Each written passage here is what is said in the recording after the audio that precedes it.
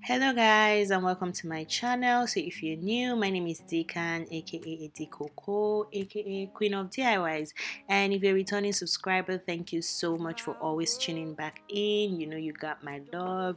Internet hugs to all of you. So in today's video we're going to be learning how to make this DIY hair mask. This is the hair mask that I would run to when I feel like my hair needs more strength or just needs to feed on better things. So when I run out of hair masks, like the normal regular hair masks, this is definitely the one that I also refer to.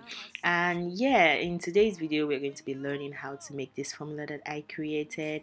And without further ado, let us jump right into making this hair mask. But before then, if you do like what you're seeing already, please thumbs up this video. It goes a long way in helping my channel grow, and I appreciate that. And yes, let's get into making this DIY hair mask. This is all.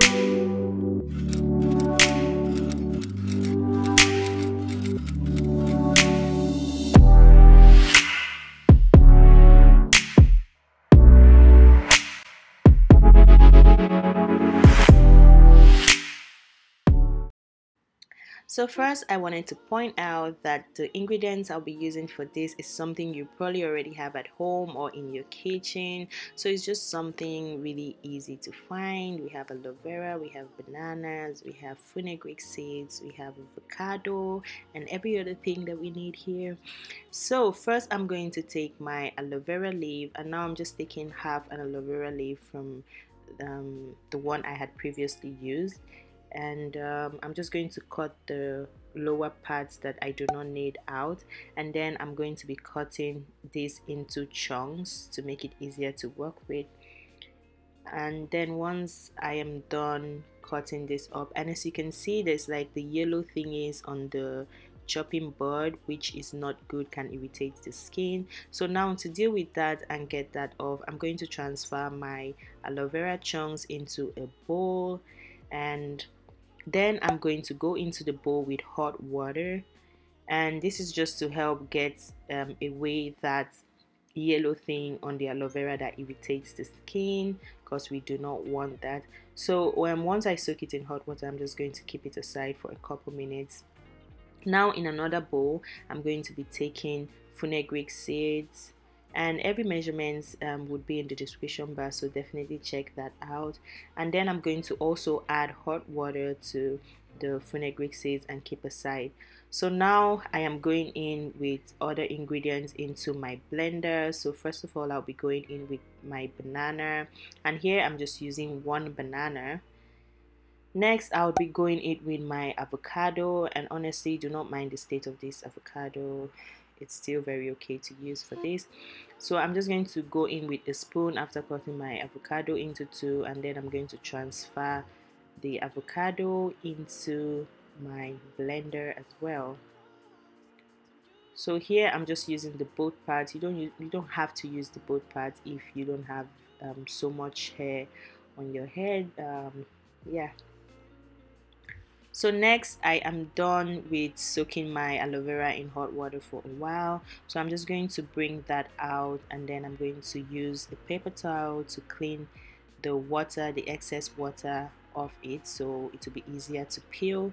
And now I'm just going to peel my aloe vera chunks. I'm getting the skin out because what I need for this is the gel. Now aloe vera is a very useful ingredient when it comes to hair growth, and in this conditioner, apart from the fact that it is going to help condition my hair and just give it the nutrient that it needs, the hydration, aloe vera is also going to give the deep conditioner the sleep that it needs. So now that I am done with that, I'm then going to take my blender with other ingredients. I'm going to turn my aloe vera into the blender. So next I'm going to go in with the fenugreek seeds and also with the water, and you don't need to add the water part. I just wanted the deep conditioner to be a lot because we were two that was going to use this. So yeah, after blending, I'm just going to sieve that with a stocking cap. You can use a cheesecloth if you have that, or you can use whatever works in just sieving. This step is very important because you do not want to walk around with particles and chunks of ingredients in your hair even after you rinse it out. if you do not do this step, it's going to be a struggle to get these particles out of your hair. So please do not, I beg you, do not skip this step. Very important. So I'm just going to sieve that out, and once I am done, I'm going to go in with my Jamaican black castor oil, and I'm just adding 1 tablespoon of Jamaican black castor oil into the conditioning treatment. And then I'm also going to go in with honey, and here I was already running out of honey. I would have added a lot more, but I added just 1 tablespoon. I would have added 2 to 3 tablespoons, but I had run out of honey, so there was nothing I could do. My hands were tied. So next I am going to go in with henna powder, and this is optional, but henna powder has a lot of benefits for the hair. And yeah, I do have gray hair, so I like to include henna powder to this recipe to just help to should I say tint my gray hair, even though I really love my gray hair, but I just it just also gives lots of nutrients to the hair as well, hence why I'm using henna powder. So now I am going to stir that up thoroughly. Now when you add the henna powder, it is difficult to stir. You can do this step like adding the henna powder when you're blending, is really optional, but I prefer to add it after I have blended my deep conditioning treatment already. So now with the kitchen weights, I am just stirring that up properly, and then I'm showing you the consistency so you can also see the slip that I get with this conditioner. As we get further in the video, you're going to get what I mean by the slip. So now to apply this, I'm going to take my conditioner. I've already washed my hair. I've washed my hair squeaky clean with a shampoo, and now I had parted my hair into 4 parts to make it easier for me to work with. Now I'm just going to be going in with the conditioning treatment to every section that I had parted out.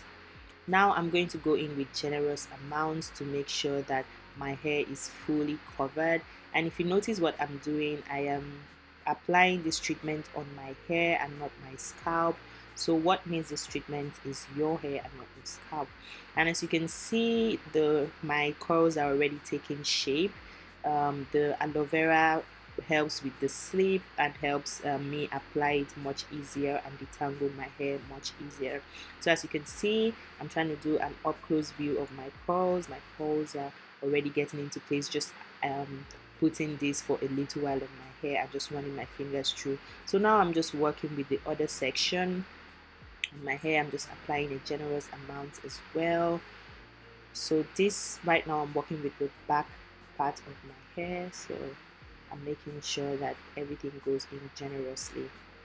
So I'm just showing you guys an up view of my curls to show you how conditioning this treatment is and how well it works with my curls. And I have 4C hair, so imagine you had looser curls, how beautiful this will look. But yeah, all hair is beautiful. So yeah, look at my curls. I'm really loving what I'm getting at the moment. And yeah, so still an up close of how this looks. Look how conditioned my hair is already and how defined my curls are already. So I'm just going to go into other section, but before then I'm going to twist the section that I've already added my deep treatment, twist it up and then continue with like other sections.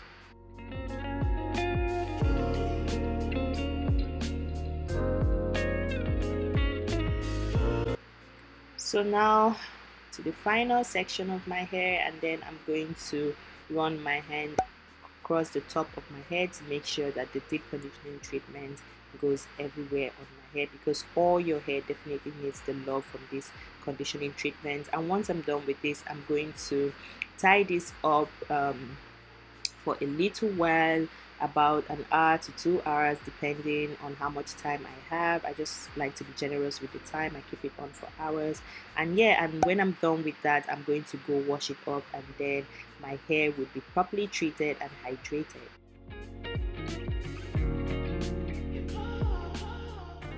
So that's it for this video. Please make sure to subscribe if you're not, and I'll see you in my next one.